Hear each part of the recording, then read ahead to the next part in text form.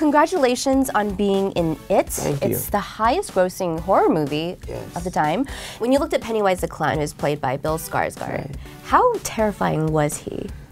We didn't see him for the first 2 months of shooting. Oh, wow. Because they just wanted, the first time we saw him, to be on set and our natural reaction. Yeah. So the first time we saw him was like traumatizing, but awesome. Traumatizing because it's like, yo, this thing is scary. Because he's like really terrifying and he's like 6'5" and just very, just you saw the movie. Yeah. But it was awesome too because it's like, oh, this guy is scary and I think he'll scare a lot of people who are gonna watch this film. So it was a very mixed emotion, like a roller coaster. Right, and thank God you don't have a fear of clowns, right? No, like, I wouldn't invite one to my birthday, but I'm not scared of them, you know.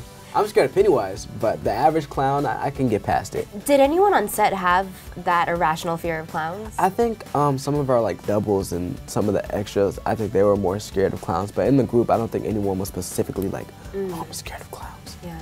And then when you saw the movie, you know, fully edited and fully cut for a theatrical release, were you surprised like, oh man, this is terrifying? I think because we made the film, it wasn't as shocking to us, but it was more, I think the jokes hit us harder. The score was fantastic. That scared me more because when we heard it, the music wasn't there. So the music really puts you in that realm, in that mindset of, oh gosh, you know. Was there any scene that was too gory for theaters? Actually, Bill talked about the scene. I can't say too much about it because I don't know what they're gonna do. Okay. But there's a scene that shows Pennywise in his past. That was a pretty crazy scene.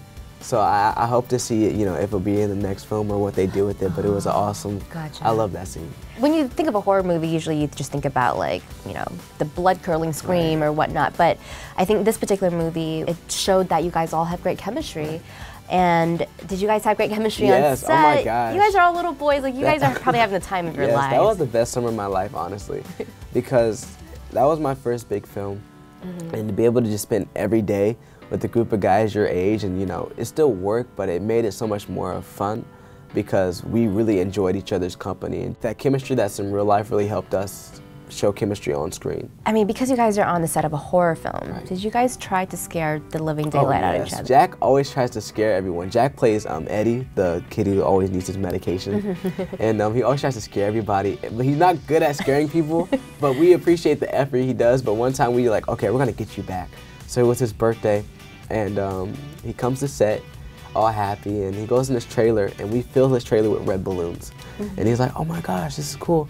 But we had Bill, who plays Pennywise, in his closet. So Pennywise jumps out the closet and like says, happy birthday, and starts scaring him.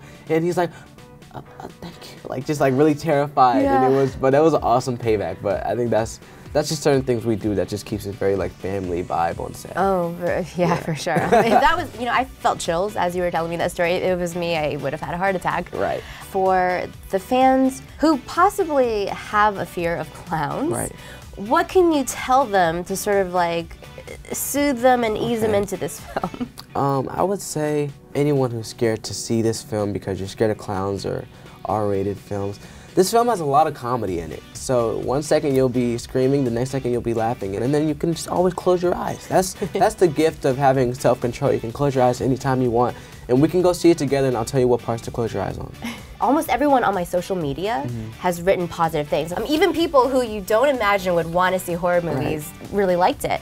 And they're so excited that people are actually talking about a sequel. Yes. But people are saying that the sequel is going to be about you guys growing up. Right. And so is there someone that you would like to see play Mike as an adult? I have a couple people.